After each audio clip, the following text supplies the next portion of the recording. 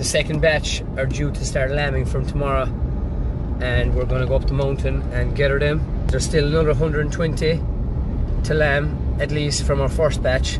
That's off the Suffolk crosses and bits of Cheviot crosses. Once they kind of cross over the two batches, it can get busy, but I don't think it'll be as busy as it was. So we should have plenty of room, hopefully. Today we're bringing in the second batch of yours, most of them are scotch. We kept them back because we couldn't manage them all lambing together. Even as it is, there's a good few lambing today. The first one to lamb is a set of triplets. It's a North County Cheviot ram. So this yo here is also lambing. She's a single. So we'll try adopt on straight away. Mix them up so hopefully they'll be smelling the same. This is adopted now. So she seems to be licking him. Hopefully she'll take two of them. So that's perfect, that works, because she's two evenly sized lambs and these are two evenly sized lambs. This yo doesn't have much milk, so them two should be fine with them, whereas this one has a lot. So perfect example to see how hard they are, Scotch are. They were both born at the same time. The lamb I adopted off the Scotch is up and sucking straight away, and the Suffolk is kind of just thrown there. I threw milk back in him.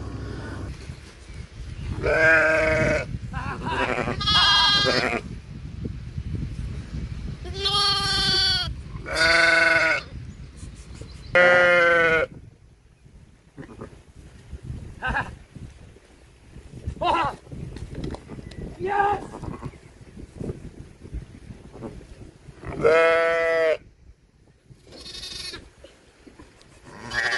Yes! Yes!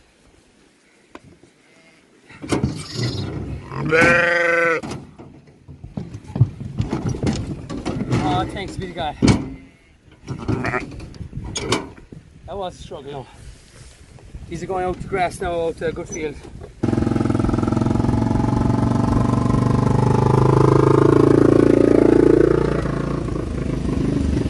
Just a good start in fairness. Triplet, a couple there and a couple of moors lambed, and yeah, they're put out straight to grass. So it's a good start.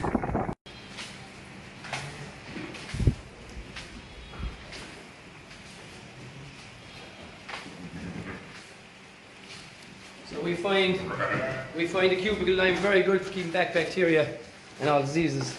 So we do it with all the individual pins that work. So the biggest lamb ever on this farm was born a couple of days ago, and he's still tiny. So a couple of days ago he was even smaller, and so he's going to have to be taken away. He'd plenty drive, but he can't reach the papla. Papla's up around here. Papla's up here, look, and his head only reaches. So he can't reach, so he needs to be lifted up. He needs a little step ladder. But just moved twins now onto a fresh bit of grass.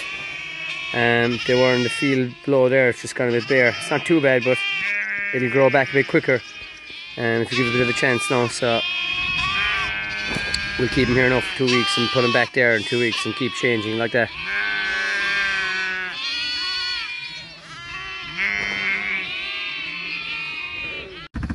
He's going to capsize it here now, isn't it?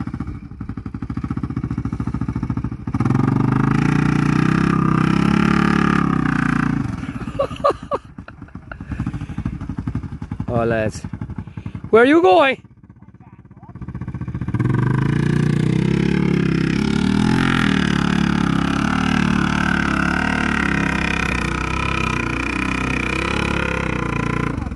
Ah, Jesus Christ.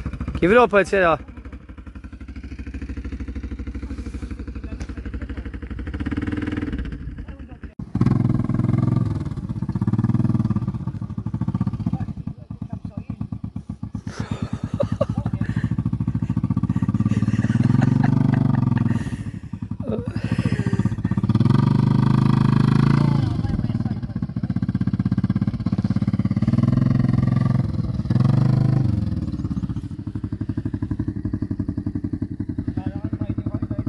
Come on now, up this way.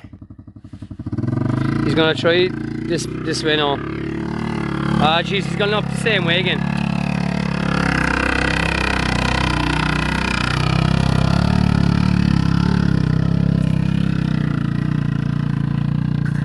He's up.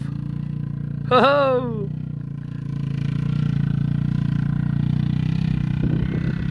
We bring in some late lambers. We think, we weren't sure of them. They're really small udders and bits of dry sheep that the ram was too late. So we're going through their udders now. We bring them in.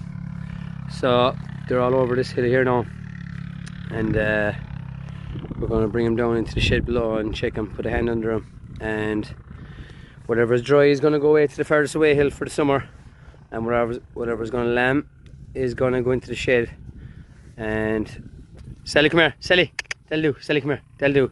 And we have some cull ewes as well that we're going to carry to the market Monday as well. So here we're moving some ewes and lambs along the road onto a fresh bit of grass, as the field they were in was gone quite bare.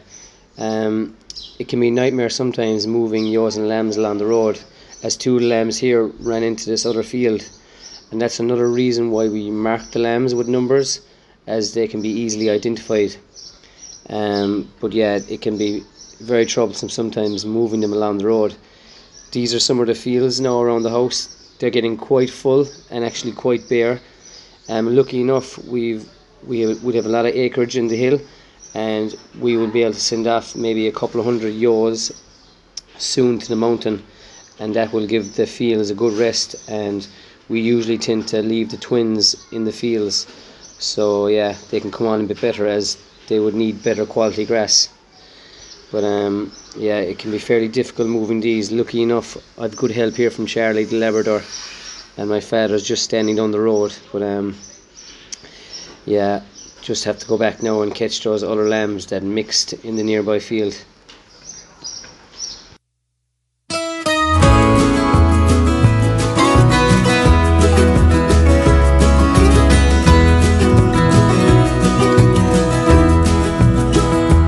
We all live on time we borrow, time our children to us lend. Here today, but gone tomorrow, like a spark fly in the wind. We all look up to our fathers, all our lives if all is right, and we all need our mothers when the day is dark as night, and the drums of